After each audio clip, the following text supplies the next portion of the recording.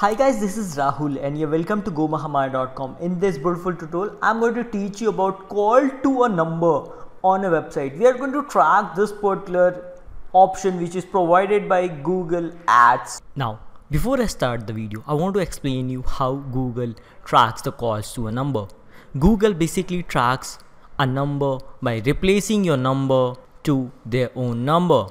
That is known as Google forwarding number. When you create ads, let's say Nike shoes, and let's assume I found a number here. When I click on this particular website, I reach Lalit cart, and the number shown here will be Google forwarding number. This will not be original number. When you click on that, Google will redirect that number to your number and Google tracks it. This is how Google tracks calling to a number. So now let's get started. So now, once you are inside a Google Ads dashboard, hover over the goal, click on summary, and inside summary, if you have created any Google Ads conversion, you'll find here. If you haven't created, you'll find it blank. You need to click on new conversion action, and there inside we need to click on phone calls, and there we need to click on calls to a phone on the website. And next, here we need to enter the conversion name. The conversion name, you can write anything. I'm going to write as Rahul call number on website tracking. So you can give any name to your conversion. Next, we have a value. You can give your conversion any value. Let's assume if you are spending $100 on any of your campaign and you get 10 calls. So each call you are going to get at 10 rupees, right? Or $10. So you adjust that value in terms of returns. So that is how this conversion value represent. I'm gonna write as 10, and then next option we have is count. Let's assume one guy visited a website and each time he fills 1,000 times your website form. Then in that case, if you count every interaction or make a click, then in that case you are going to lose your conversion value and returns, and it will completely mess up. So for one guy, I want to track only one conversion. And then we have next option to enter the phone number. I'm gonna choose my country first, that is India, and next I have to enter my phone number here, 7858910056.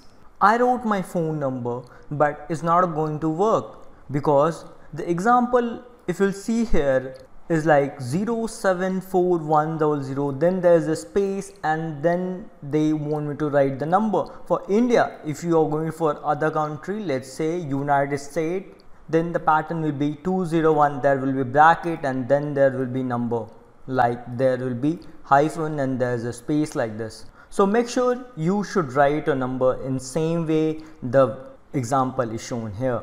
So I have to write 0 here, and then I have to give space after 6th number, and then I have to write the same number in this area, that display number, and make sure this display number should be same as that in your website.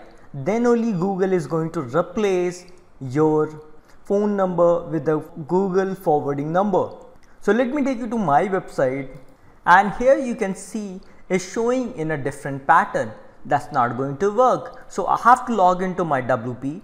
I'm going to edit with Elementor. Till now I'll go back and copy the number in same pattern. Go back to your website, and I'm going to edit it, and the text, I have to make sure everything is same. Even for URL we have to match the case. So I'm going to copy it and I'm going to paste in this area, and I'm going to put dash in middle of it so it can make a continuity of the link. And once that is done, click on update and go back to your Google Ads, and next option we have is call length. I'm gonna make it 60 seconds because sometimes I may be busy. I might not count that call as conversion. If you call me, I say, Rahul, I'll call you after half an hour. That means that call will get disconnected within 30 seconds and I might lose a conversion.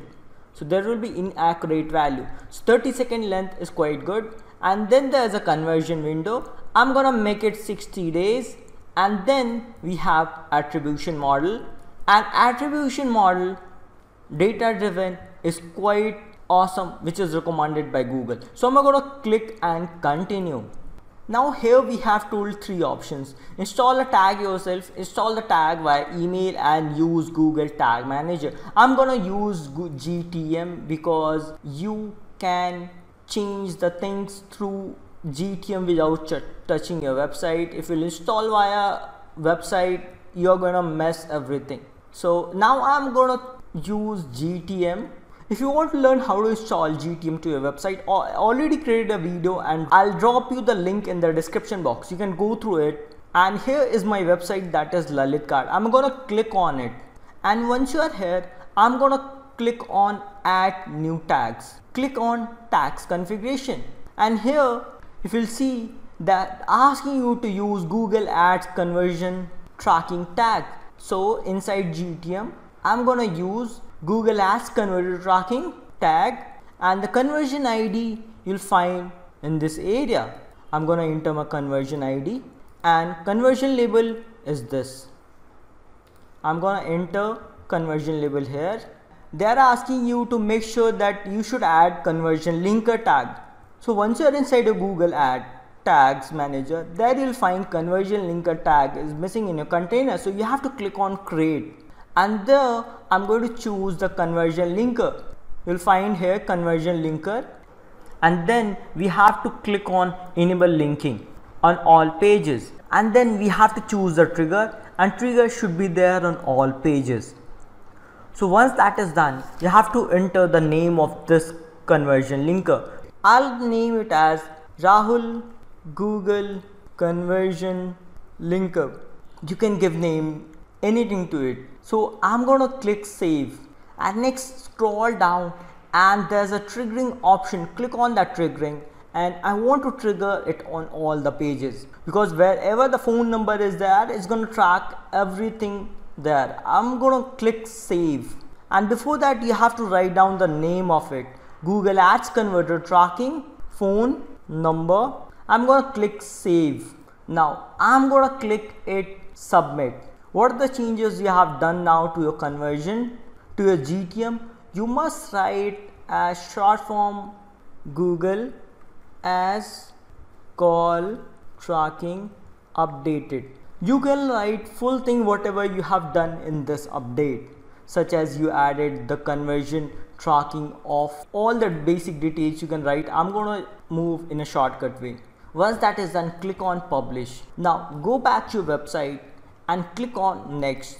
Now you have to click on preview inside your Google Tag Manager, and this is our page Lalit Cart, for which we added number.